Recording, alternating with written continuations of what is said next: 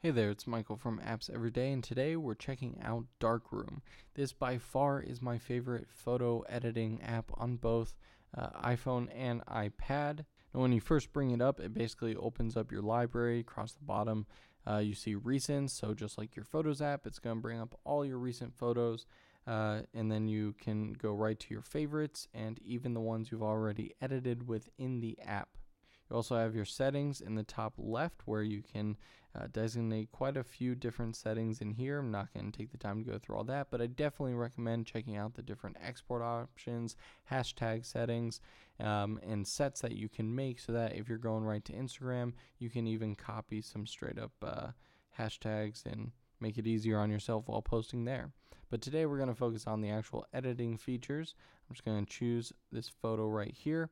You'll notice at the top, one of the newer changes is they added a histogram, which you can easily hide if you want to, but I like having it up there. So that way you can tell whether or not you're clipping your highlights or crushing your blacks.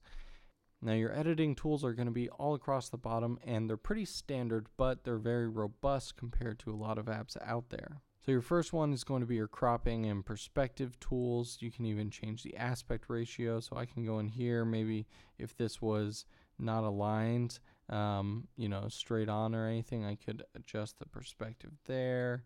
And then of course you can rotate, get all kinds of crazy there, put that in. And of course you can hit done. Now to the right of that, these are your different filters. Now for free, it comes with a standard set, and then of course you can buy more. You can search by the different categories here, and of course you can tap on them and change the strength. That's pretty normal, but what I really like is the fact that you can create your own filters. Basically what you can do is start with like a basic filter here. This first one a little bit, and then you can go over to the next tab where you can actually define all of the different settings, such as your highlights, add a vignette, fade, color temperature, brightness, contrast, all that good stuff. Even change curve levels over here. That's one of the pro features I know. And then basically, if you really like the look that you've created, you can come back over here to your filter page and hit create new filter, name it something, and then you'll notice here that under my filters, it will basically have all your saved presets, which make it look like anything else. So that's really nice. If you have batch editing that you need to do, you can do it right in here.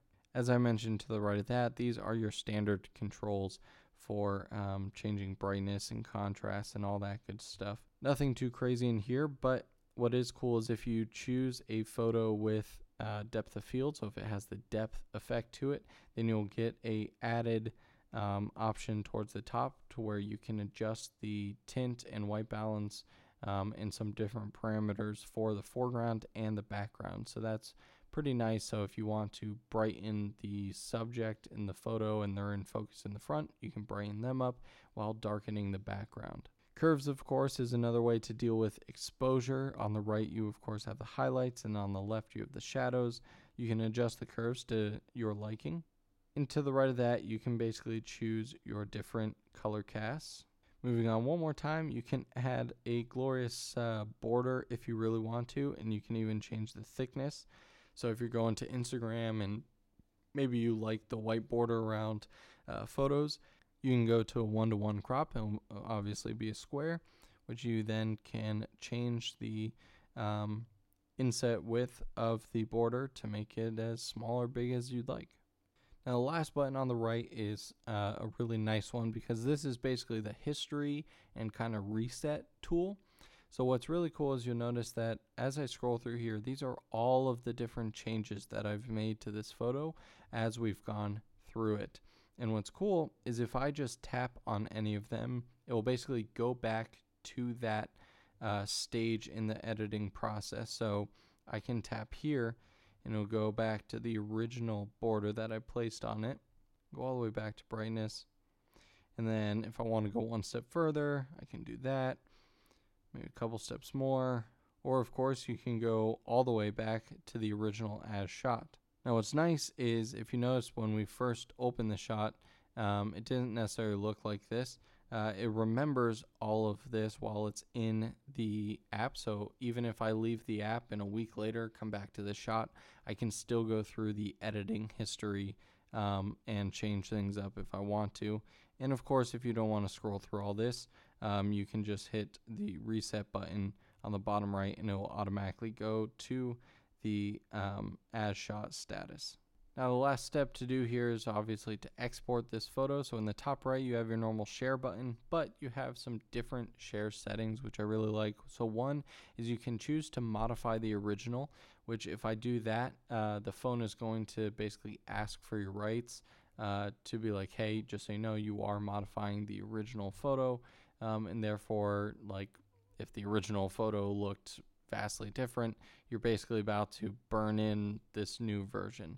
So a lot of times I like to do save a copy, and that way it just exports a secondary JPEG file and you still have your original if you ever want to make other changes.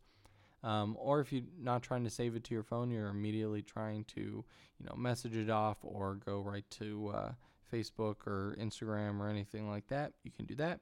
You can even do copy hashtags, and again, you have your different sets here that you can create custom ones, but these are just some basic ones. So I can copy portrait and whatever hashtags are in that set, which again, you can change in settings. You can do that as well. And there you have it, guys. That's taking a look at the Darkroom app. It's free to download, but has some pro features that you can pay for if you'd like. It will be in the top description down below. And while you're down there, you might as well hit that like button if you did, and subscribe and ring that bell so you get notified for tomorrow's episode of Apps Every Day.